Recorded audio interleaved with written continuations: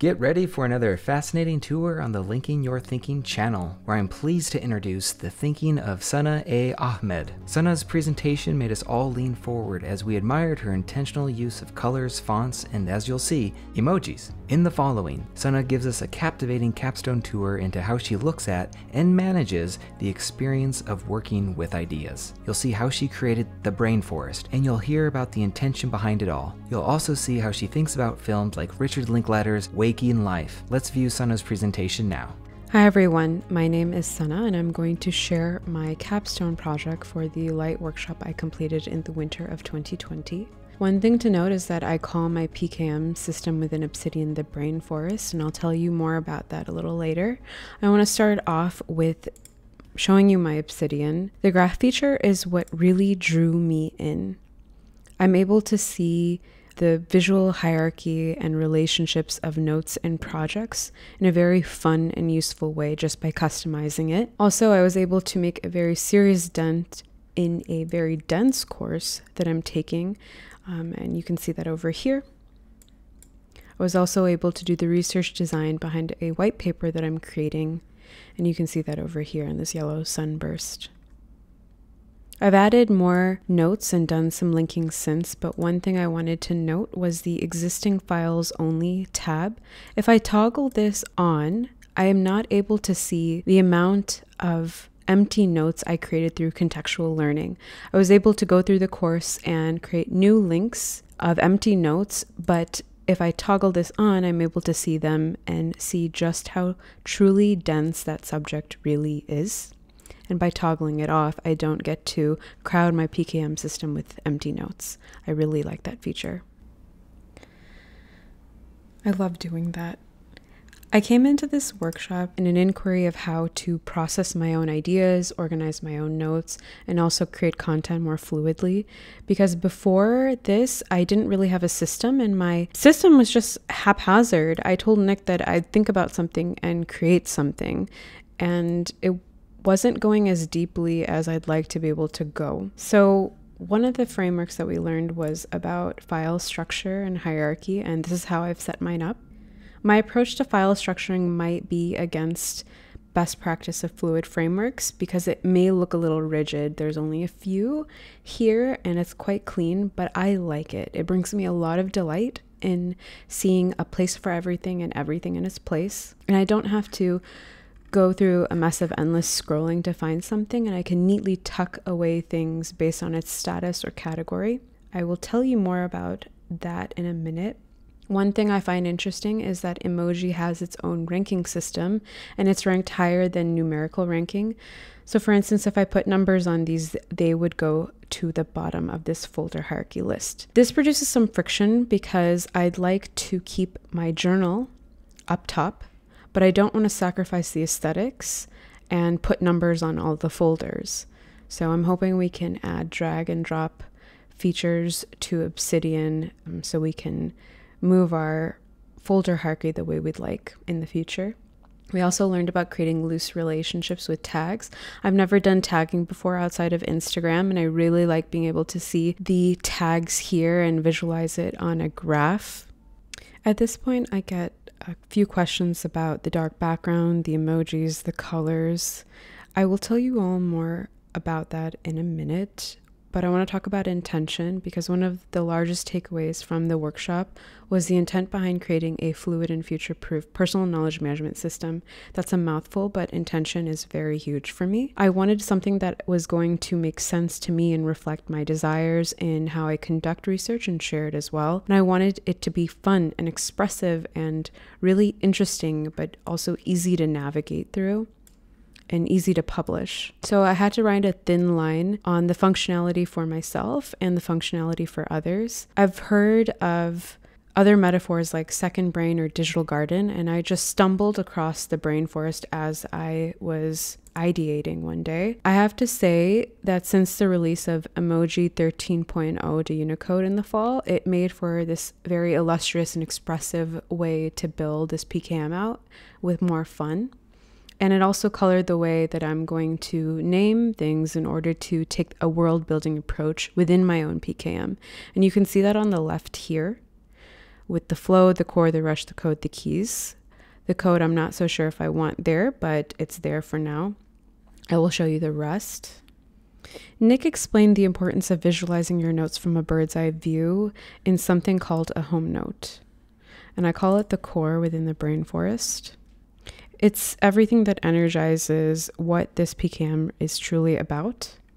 Within the LYT frameworks, I was able to build the way idea emergence happens with me, and I'm taking a 4-part approach I discovered in something I call the flow.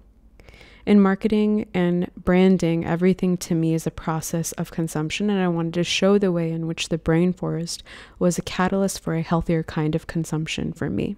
I'm going to show you that just by toggling these out, making this a little bit larger so you can see. I use Obsidian in tandem with other apps, but I really wanted to understand what the system looked like from a bird's eye view.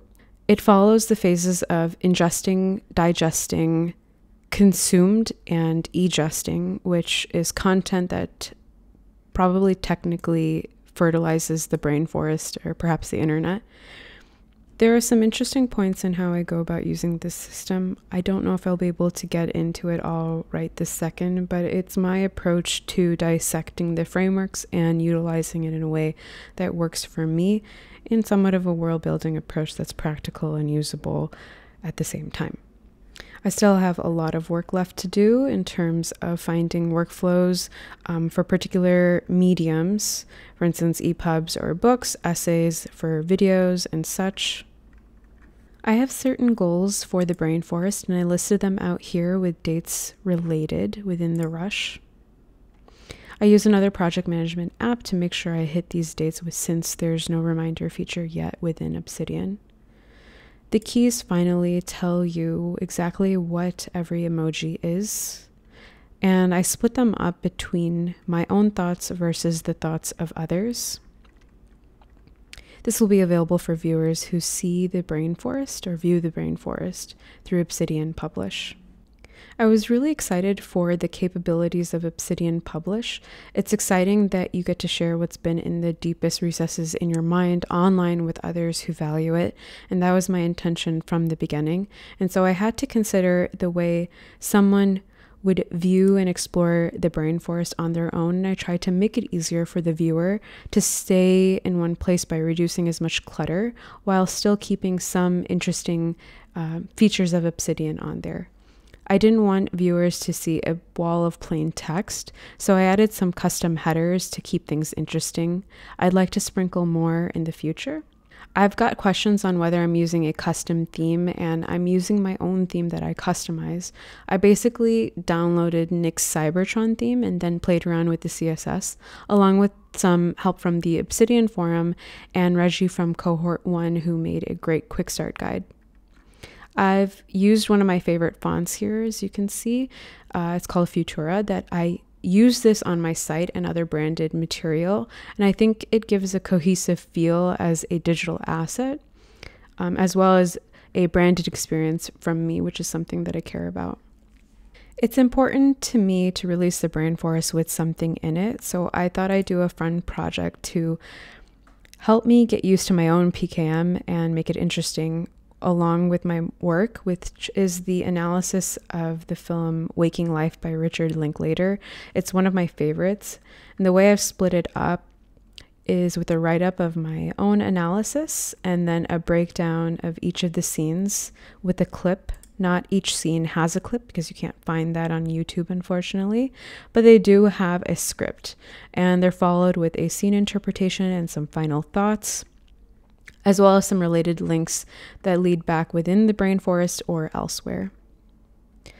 Other projects that I am working on are more along the lines of brands, branding, and marketing, and the nature of our perception of reality, which I am kind of excited to go into. All of it has to do with connecting different themes back to what I know about brand experience and branding. For anyone who is interested in this, I'm really excited to release this at the end of January. One of my goals is to talk about this with at least quite a few different people, at least 50, who can share this with the right people who will enjoy it as it grows and develops and emerges. And I can do that with help because for anyone who wants to get in on the Brainforest or get lost in it per se, they can go to my website and make a donation and shoot me an email, and I'll reply with a link to this PKM.